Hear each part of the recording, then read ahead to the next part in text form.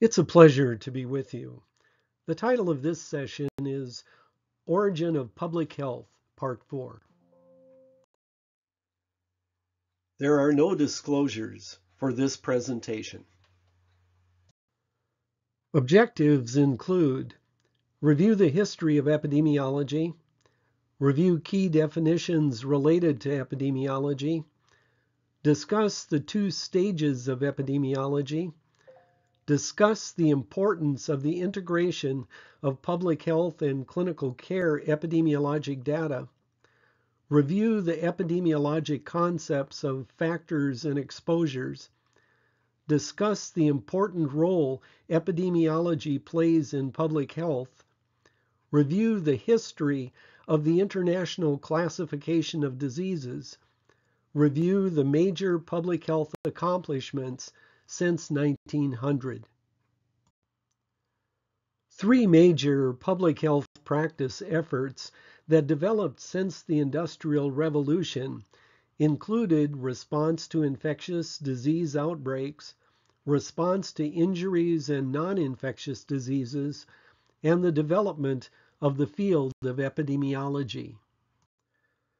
We've seen in the first three parts of this Origin of Public Health series that the public response to the health problems brought about by the Industrial Revolution laid the foundation for public health as a profession in Britain and other countries in Europe and the Americas, and resulted in public health concerns for workplace safety, child and maternal health, safe and healthy housing, sanitary waste disposal, and safe and nutritious food and water. It also established public health social justice sensibility concerns for vulnerable populations and the desire to reduce health disparities and increase health equity. These commitments and concerns are still at the heart of many, if not most, public health goals and activities today. It can also be argued that this public health sensibility arose among progressive elites in response to the inequities and hardships of the poor and working people during the Industrial Revolution. With the justification and emerging methods to improve health in place, public health needed information and analysis skills to identify health problems and evaluate efficacy. Epidemiology was to fulfill this need. The word epidemiology comes from Greek roots. Epi means upon, demos means people, ology means study of. So epidemiology means the study of something that happens to people or populations. Let's first review a brief history of the field of epidemiology. Hippocrates, who lived from 460 to 370 BCE, emphasized reasoning versus superstition, setting the basis for the scientific method. Paracelsus, 1493 to 1541 CE, initiated the field of toxicology by studying the dose-response relationship of medications. John Grant, 1620 to 1674 CE, was the first to employ quantitative methods to vital statistics and has been regarded as the founder of demography, or the statistical study of populations.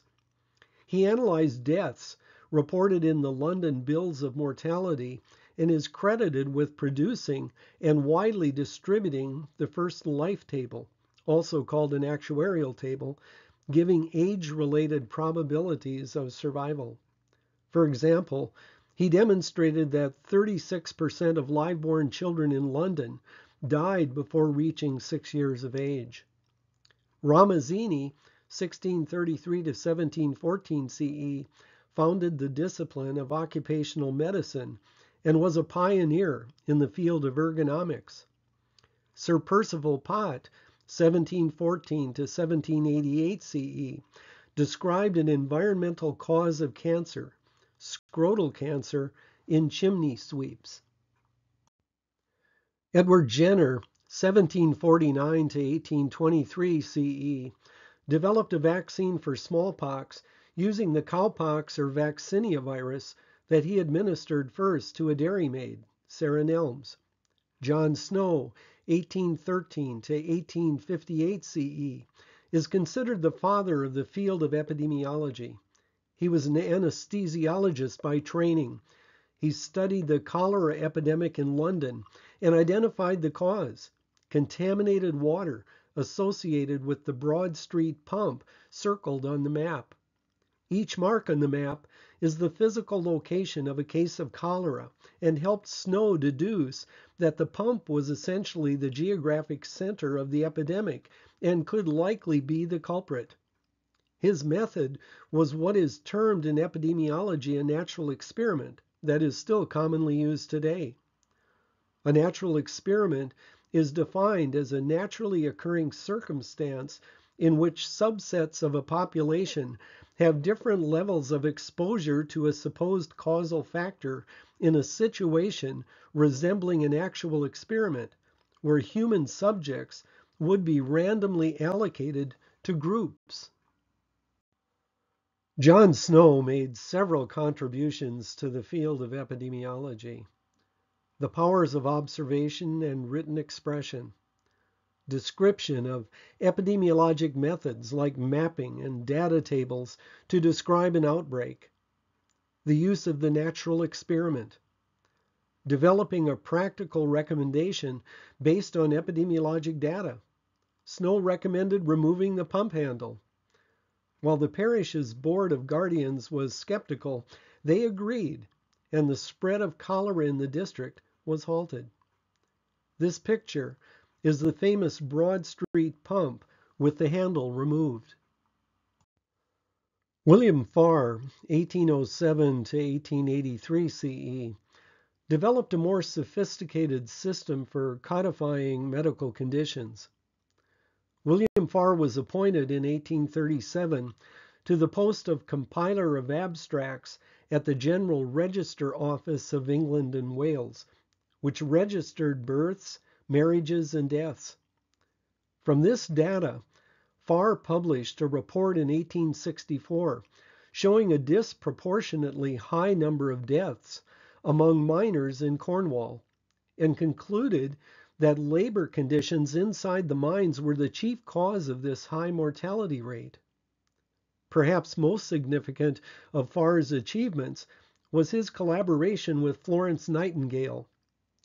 As the nursing administrator of the British Army's hospital network during the Crimean War, Nightingale was determined to prevent the loss of soldiers due to communicable diseases.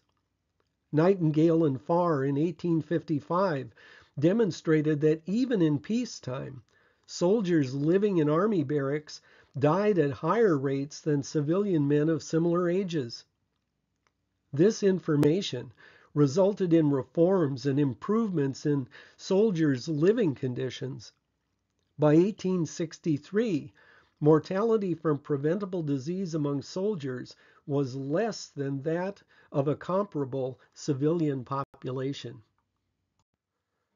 Robert Koch, 1843 to 1910 CE, developed the famous Koch's postulates, an extremely important tool that helps determine infectious disease etiology.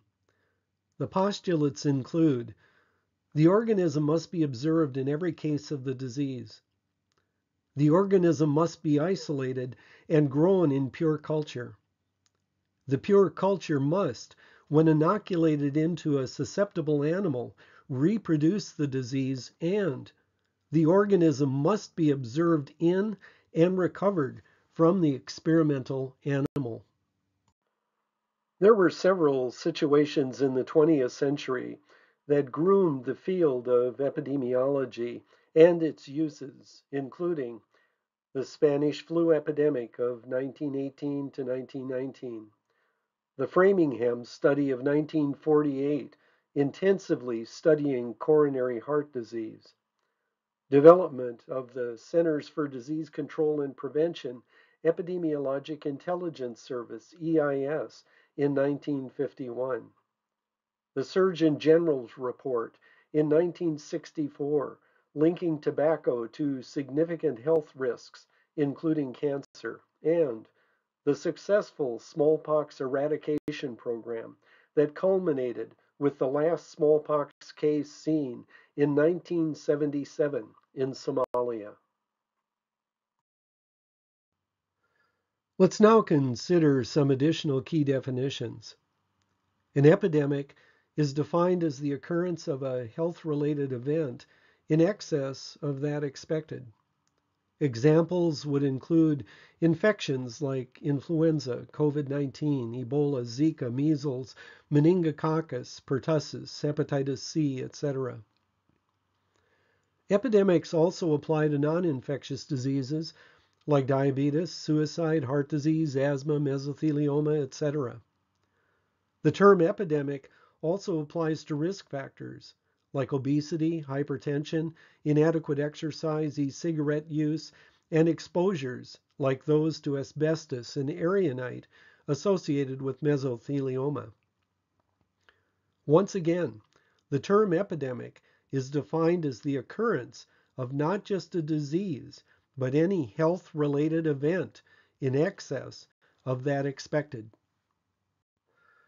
The term pandemic means a worldwide epidemic.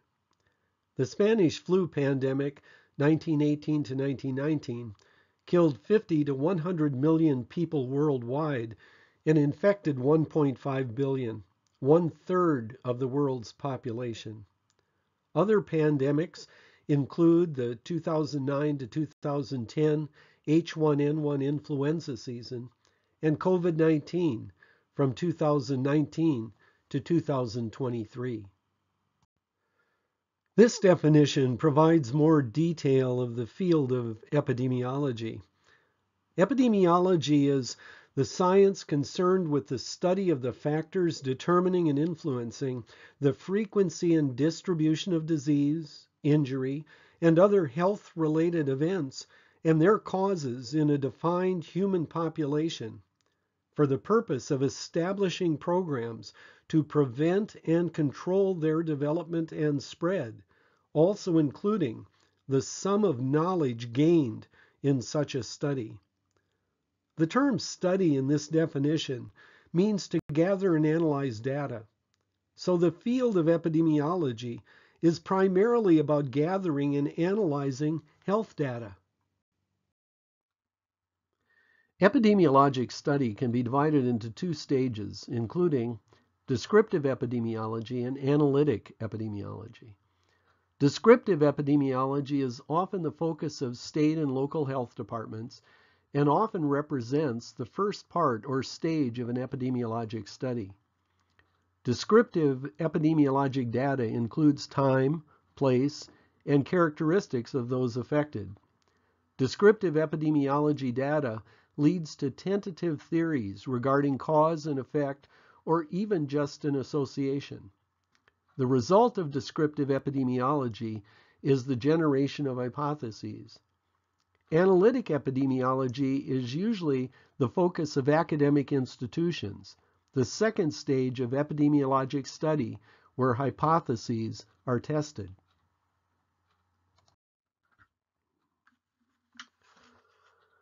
Looking back at our definition, let's focus on the words human population. These words are key for public health epidemiologic work.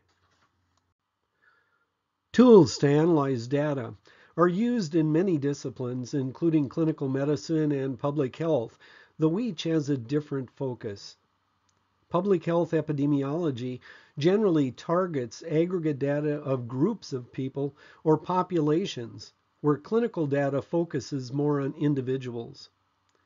The Institute of Medicine in 2012 strongly recommended that there be greater integration of public health and clinical medicine for the health and wellness of our society.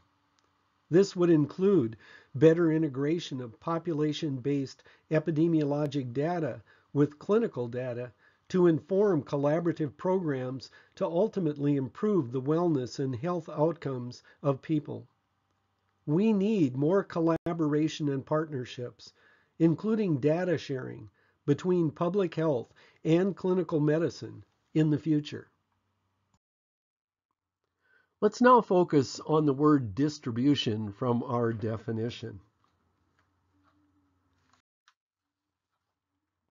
Distribution in the definition implies that there can be variations in the occurrence of health issues in different populations. Communities are comprised of individuals across the age spectrum, subgroups of the larger population. For example, this chart shows the leading causes of death in North Dakota by age in 2017. Unintentional injury accounted for the greatest number of deaths to people between the ages of 1 and 44. Suicide was the number 2 cause of death between the ages of 15 and 34. Heart disease and cancer rose to common killers in middle life, being number 1 and 2 at 45 years and older. This type of epidemiologic demographic data translates into different public health strategies based on age. Disease distribution data is important for epidemiology and public health planning.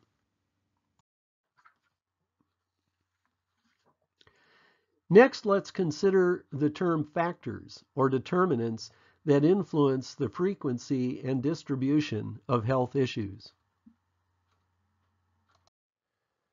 Factors or determinants mean any input or exposure that changes the condition of health or other defined health characteristic. This could include biologic agents like bacteria, parasites, viruses, prions, chemicals like toxic pesticides, carcinogens, and lifestyle factors like exercise, stress, diet. The impact of exposures include things like concentration of an agent, time of exposure to an input, like the amount of sun exposure associated with skin cancer, or number of bacteria that are associated with disease onset. For example, Salmonella generally requires exposure to many organisms to cause disease, where Shigella requires very few. Let's consider factors or determinants a bit more. This graph presents the 9 most common causes of death in North Dakota from 2011, including cancer, heart disease, Alzheimer's disease, chronic obstructive pulmonary disease, stroke, injury, diabetes, pneumonia, influenza, and suicide. Obviously, the most common causes of death for the whole population in North Dakota in 2011 were cancer and heart disease. That's very helpful data, but not the whole picture. What are the underlying risk factors or determinants of health, the true etiologies of these leading causes of death? Let's look at some national demographic data regarding health determinants. Premature death is considered death before 75 years old. Of factors contributing to premature death, genetics contribute to 30% of those deaths. 40% of premature deaths were due to behaviors or lifestyle issues, personal choices. 10% were caused by healthcare system deficiencies. So if the entire population had timely, error-free treatment, the number of early deaths would be reduced by only 10%. From this data, it seems that a strategic focus on poor behavior and lifestyle choices makes sense. This is an example of how national determinant data can inform and influence public health strategies. Let's now look at factor or determinant state-level data. This graph lists the risk factors, determinants, or underlying factors that caused death in North Dakota in 2011. Tobacco was the number 1 determinant, causing death due to cancer, pulmonary and cardiovascular disease. Poor diets and lack of physical activity were in second place, significant as a cause of death from diabetes, heart disease, stroke, and some cancers. This is an example of determinant data that informs public health and healthcare integrated strategies at the state level to improve health and wellness outcomes. Our epidemiology definition includes the following phrase: control there which means the factors or determinants, development and spread, which means the health outcomes caused by those factors. Practical epidemiology not only gathers and analyzes factors and determinants, but also outcome data. Epidemiology is generally about objective numbers, measurable quantities, counting the number of things or events. An epidemiologist can count outcome data in almost all instances. The two most common outcome measures are morbidity and mortality. Morbidity is the number of illness-related measures associated with a disease or health issue. Mortality is the number of deaths due to certain risk factors and diseases.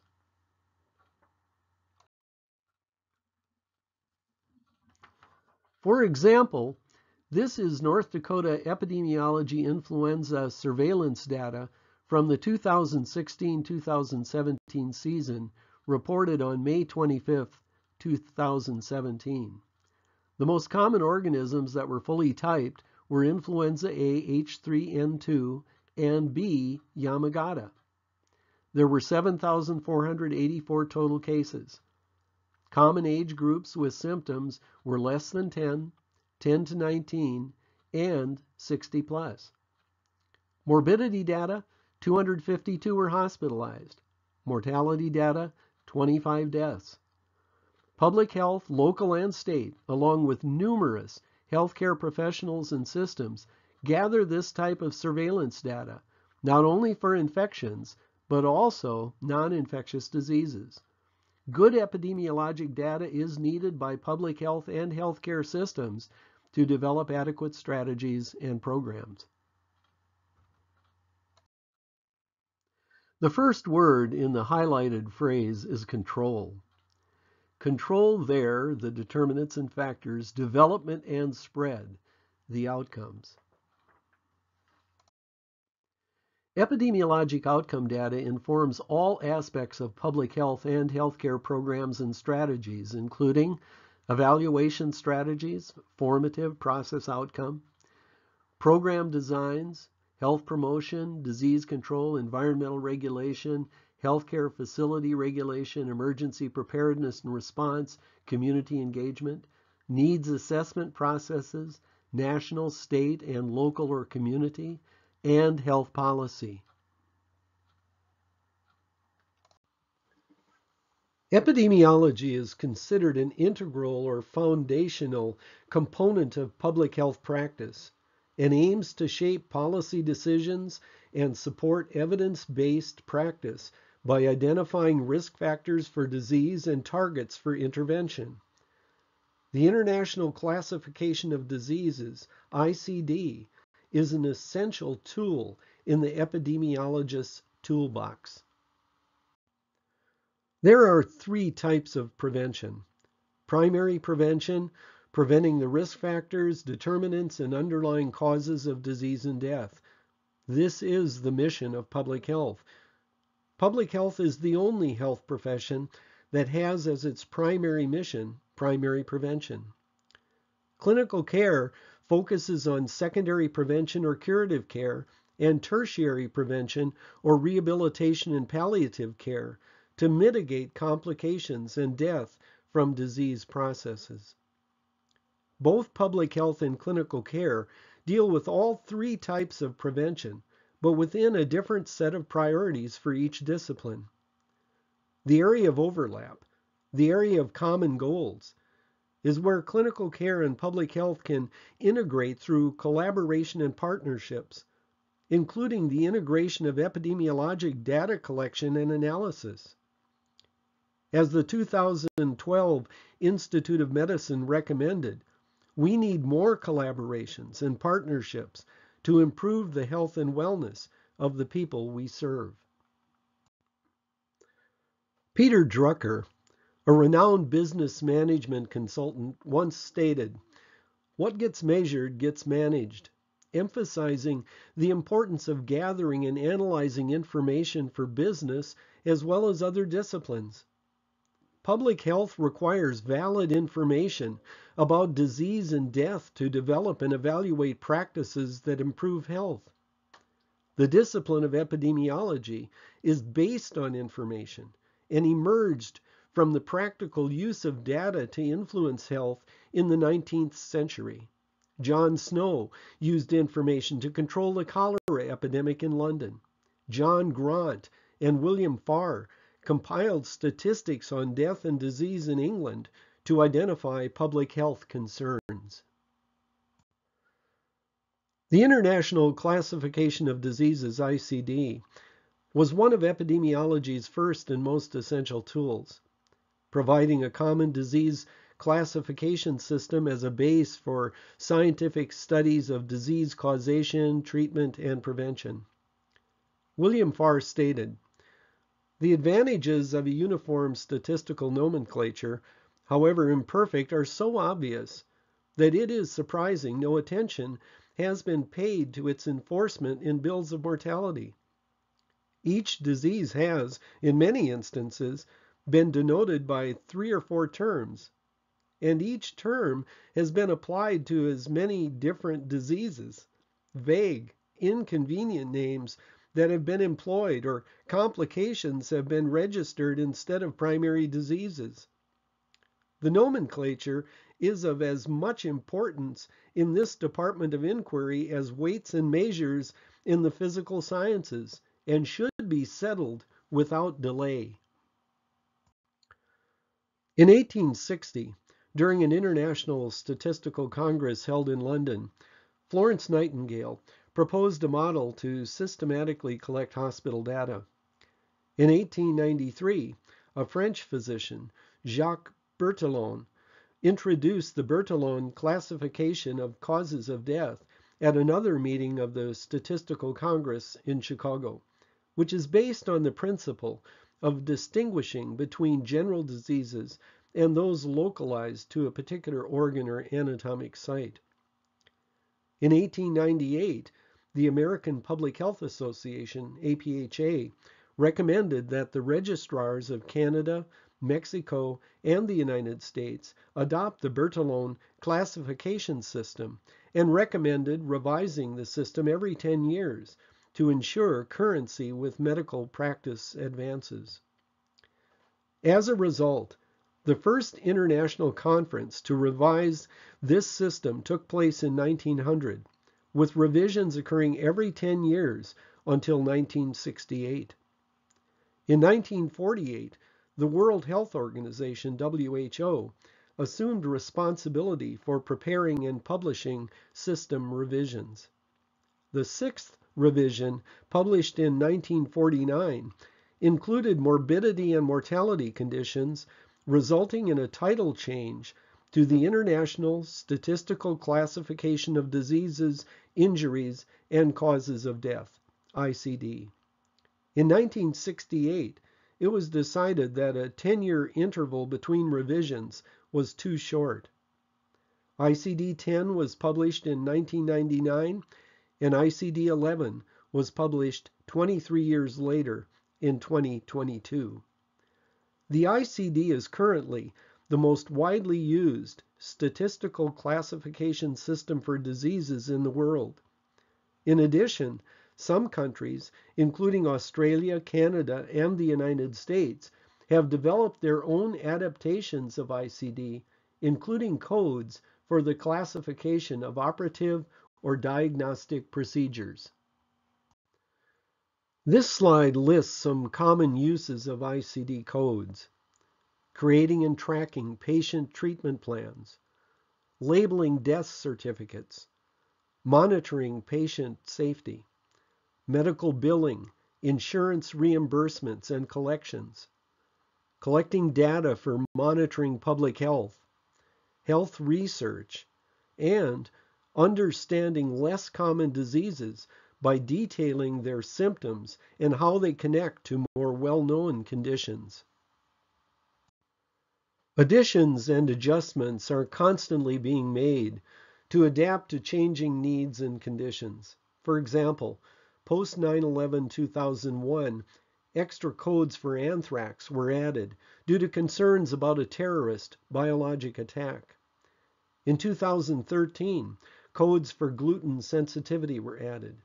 In early 2020, extra codes were added on an emergency basis to track COVID-19 diagnoses.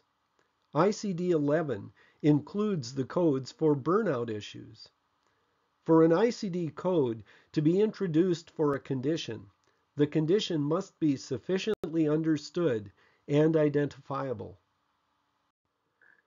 Even with the ICD system available to epidemiologists, there are still gaps in the information we have about diseases and deaths. For example, on death certificates, the causes recorded by a clinician may not paint a clear picture of the situation. If someone dies of a heart attack, Harvey Feinberg, the president of the Institute of Medicine, says, you don't say he died of high cholesterol, sedentary lifestyle, and a 40-pack-year history of smoking. For that matter, he notes, we don't say that she died of despair, she died of poverty, she died of heartbreak. But certainly, those are all pretty clear risks for premature death. Fundamental to modern public health is the availability of valid and reliable data about morbidity and mortality to ultimately inform interventions to prevent premature death and improve life. Clinical records and death certificates using ICD codes have become an indispensable tool of epidemiology. Public health has had many accomplishments during the 19th and 20th centuries, and epidemiology provided data and analysis to make that happen. In 1999, CDC listed 10 public health achievements that increased the lifespan of Americans during the 20th century by 30 years. 25 of those years were attributed to the work of public health. Those 10 accomplishments are listed on this slide. 1. Vaccination. Vaccinations have resulted in eradication of smallpox, elimination of poliomyelitis in the Americas, the control of measles, rubella, tetanus, diphtheria, Haemophilus influenza type B, and other infectious diseases in the United States and other parts of the world. 2. Motor vehicle safety.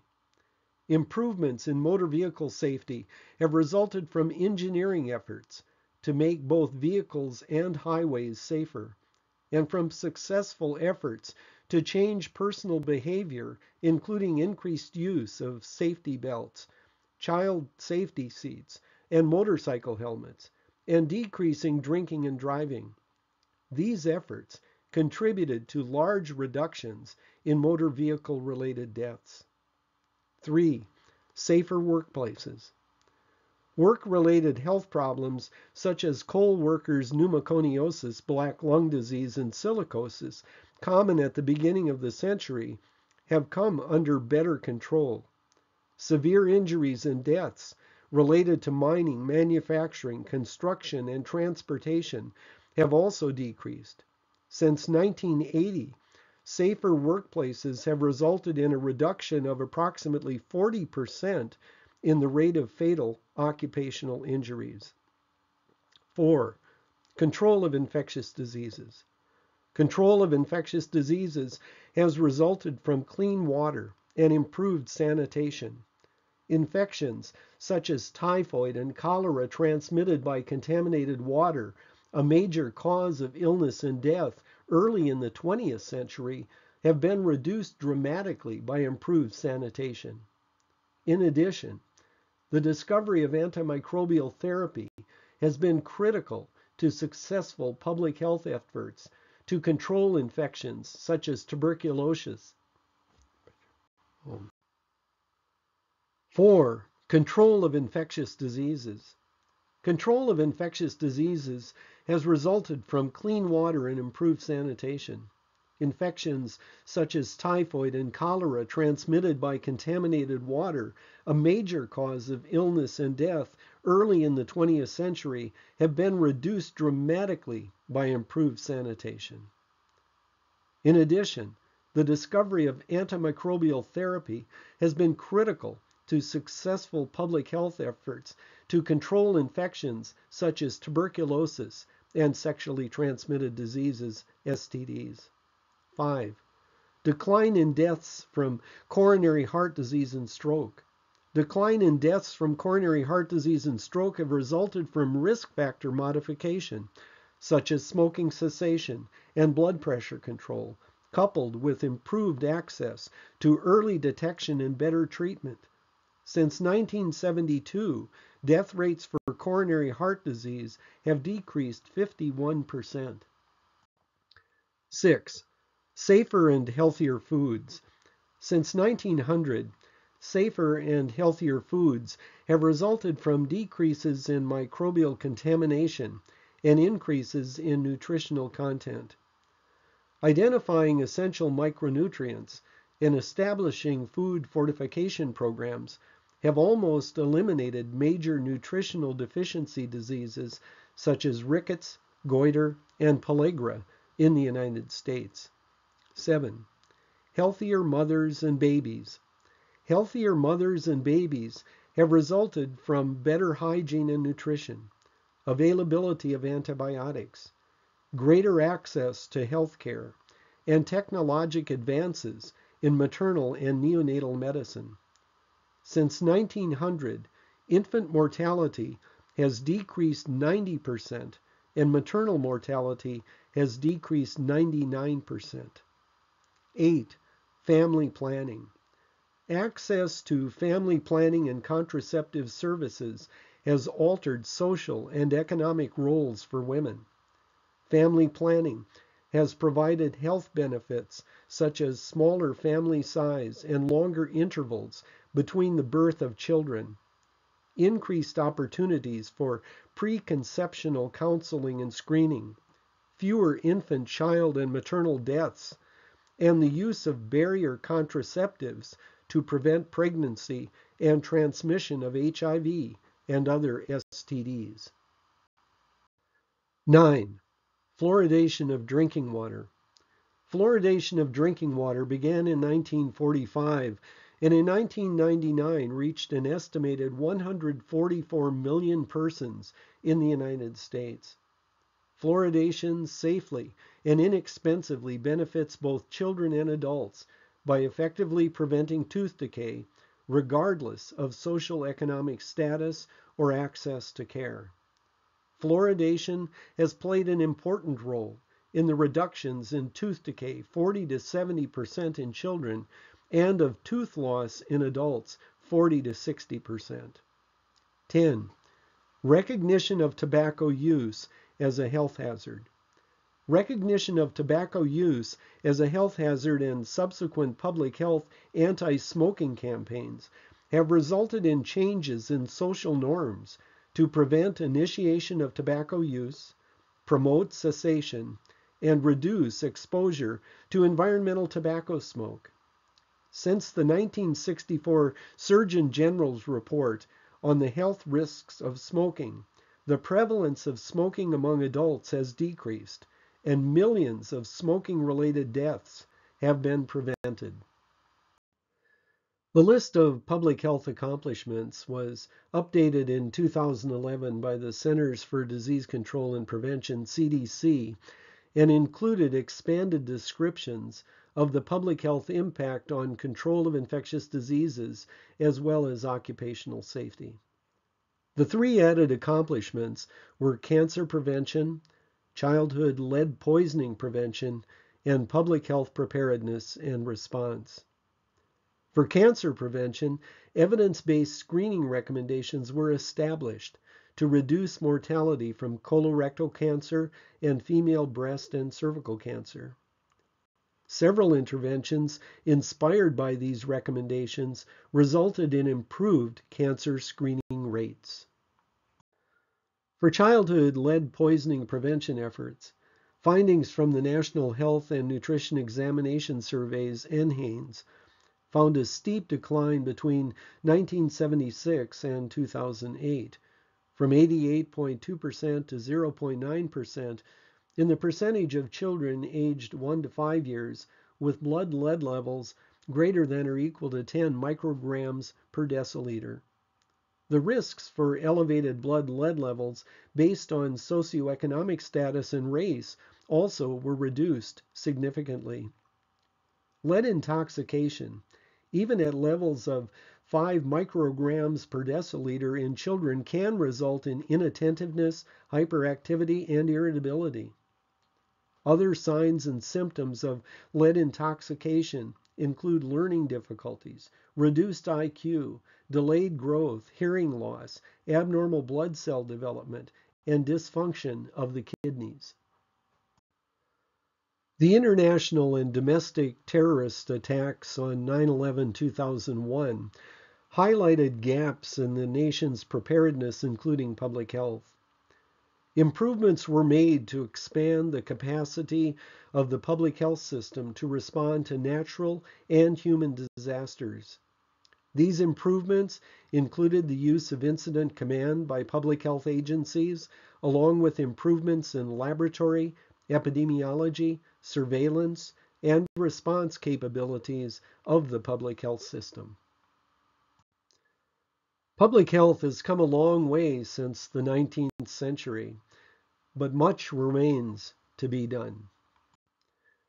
In summary, epidemiology emerged during the Industrial Revolution. Epidemiology studies the factors associated with the frequency, distribution, and causes of health-related events. Increased data sharing, collaborations, and partnerships between public health and clinical medicine are needed. The International Classification of Diseases is a major tool of epidemiology.